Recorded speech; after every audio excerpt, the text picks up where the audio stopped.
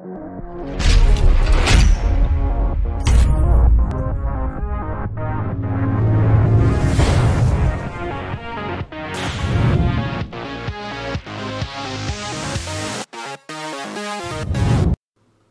welcome back to Triple R. Today we're going to take a look at 80s Overdrive. It's on Steam. It's like a retro racing game.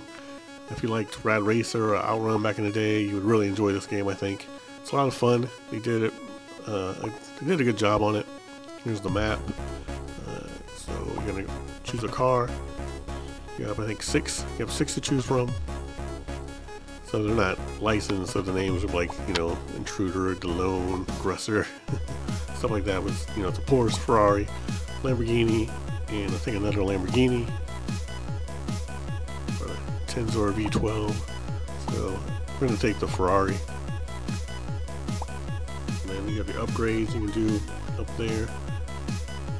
Repair, you have to refuel, so you do have to win races. Make sure your money is up so you can repair your car, refuel it, and of course upgrade it. You can also paint the car. So just enough options, I think. Nothing crazy. And we're gonna just probably go do the first race. You have your standings here.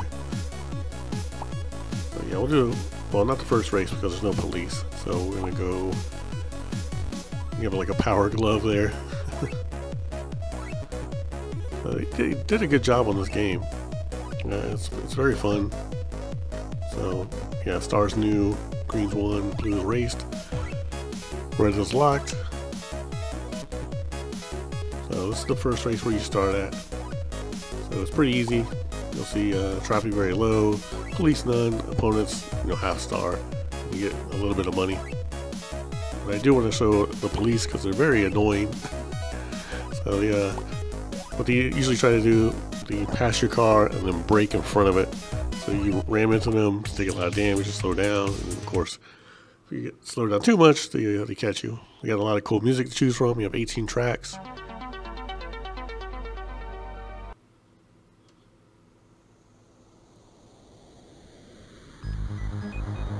Just a couple. Go ahead and get started.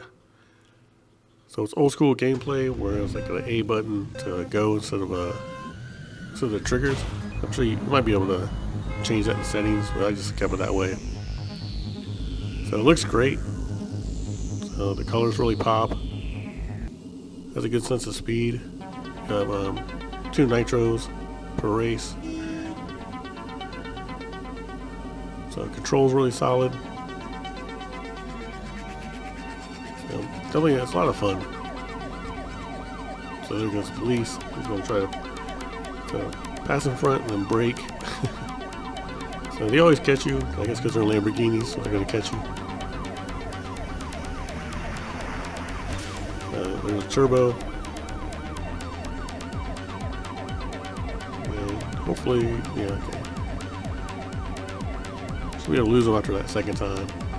Down on the lower left, you can change the music tracks. On the right is your speed, and what's blinking there is your nitro. And upper left, it's all like sprints, no laps, from what I can tell. So I've been through quite a few races. It's all been sprint race, so point to point, which is fine. I actually like that better. And then your damage is on the upper right hand, and your fuel.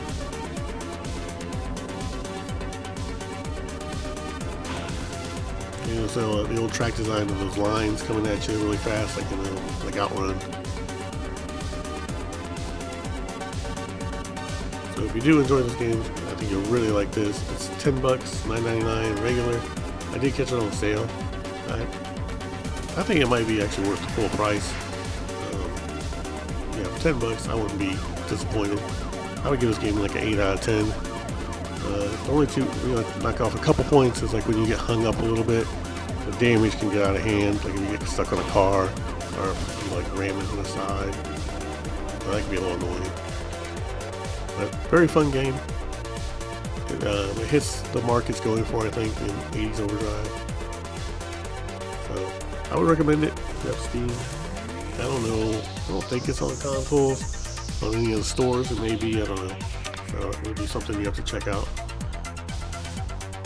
But here's 80s Overdrive. Here's your settings. You know, your podium placement, your money on the right hand side, your repair, what it costs, and then standings, and your career map. Thanks for watching Triple R. Have a good day or night, wherever you are.